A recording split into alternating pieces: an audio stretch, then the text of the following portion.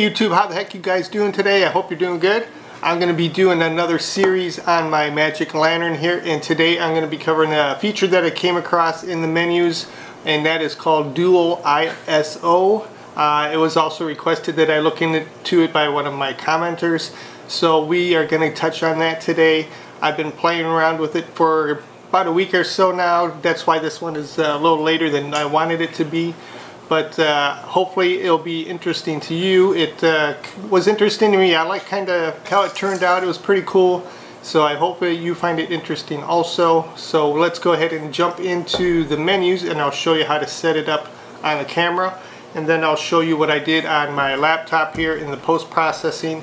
And we'll just see what it goes. And I will be going over this in future ones too, because I did, like I said, I found it pretty interesting. As far as the outcome or output of the final result. So let's get started. Alright, the first thing we want to do obviously is go into our camera on the 6D, get the sensor all cleaned up. I'm going to go into the menu for the magic lantern, and it's already setting there at the ISO exposures and all that. But what we want to do is go all the way down to the modules, which you'll see at it's the third one from the very last module, and you want to go down to dual ISO and turn that on, and then let's go into Q, and basically it tells you what dual ISO does. It increases dynamic range by sampling the sensor at 2 different ISOs, switching ISO for every other line pair. This trick cleans up shadow noise, resulting in dynamic range improvement around 3 stops at the cost of reduced vertical resolution, aliasing, and more. So that basically is what dual ISO is going to do for you. But you do have to do a post-process, and you have to do a post-process on these files with a tool called CR2 HDR, and I will give you a link down below for that in the description. So let's go ahead and leave that on, and then once we go back to exposure, we can still see it doesn't show it up in there yet. So what we have to do is close it out, because anytime you add a module to the camera, you got to restart it so it will load up on the next time around. Let the sensor clean up. We'll go back into there, and then there you can see at the bottom there is the dual ISO, and currently on and off. Let's go ahead and go into the Q button there, and recovery ISO, I'm currently sitting at 400, but if we scroll up here on here, you can see that we have anywhere from -6 all the way to +6 evaluation exposures, and then we have from 100 ISO all the way up to 6400 ISO. And what I originally shot the photos I'm going to show you at was at 1600, so I'm going to select 1600. Going to go back out of the magic lantern, and you want to go into the Canon setup now and go into the ISO speed. It's the third one across in the settings, and I have it set at 100, or you can set it whatever you want. A lot of people did 200 to 800 to get their range. Like I said, the photos I'm going to show you I did at 100. So my 2 ISO ranges at this moment will be 100 to 1600. So once I had all those set up, I just went out, took some shots in the backyard, did some shots inside the house here, and let me show you what resulted in that. So after I got done playing around with the camera, I took some inside shots here, and I did some outside shots in the backyard. I went ahead and imported all these photos into Lightroom, because the CR2 HDR is a plugin for Lightroom. I believe it's for Windows and Macintosh also. This is on a Mac, obviously, but I believe that plugin works for either version or platform for Lightroom.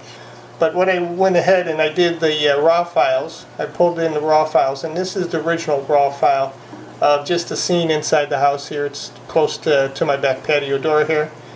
But as you can see, as I move in or zoom in, you can see all the line spacing that goes on there because of the scan lines in that photo that's in the raw file. So basically this is an unusable file as is, but when I move over and run it through the plugin,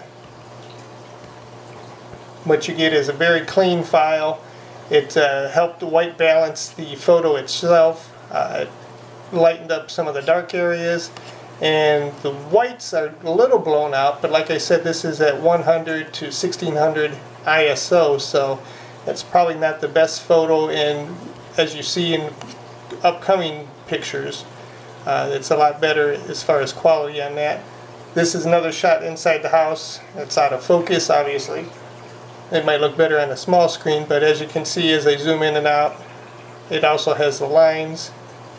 As I go to the next photo, you can see that it's cleaned up from the previous one. The white balance has been adjusted.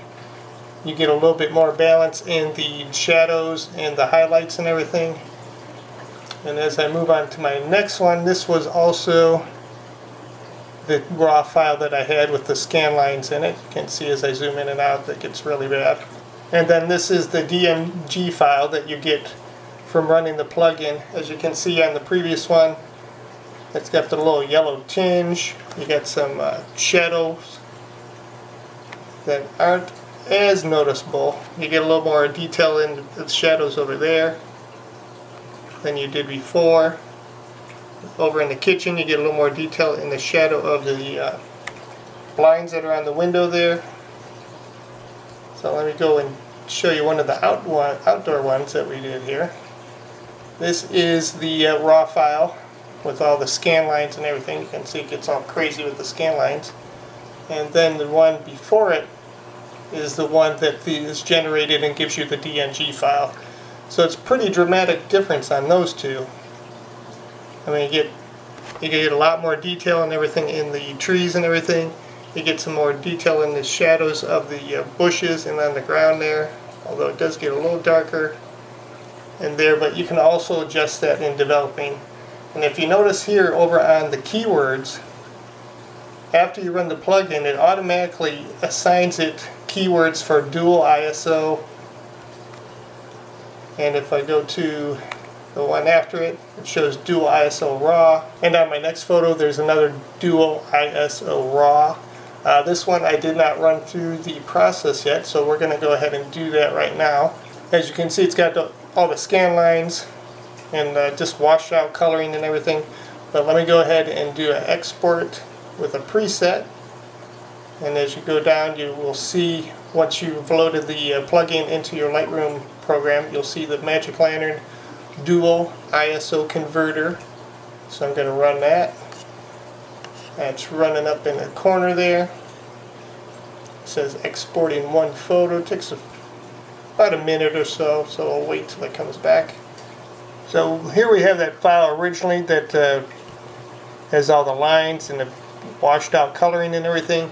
And then this is the file we just exported from it. As you can see, very well balanced, much better look to it than the other one.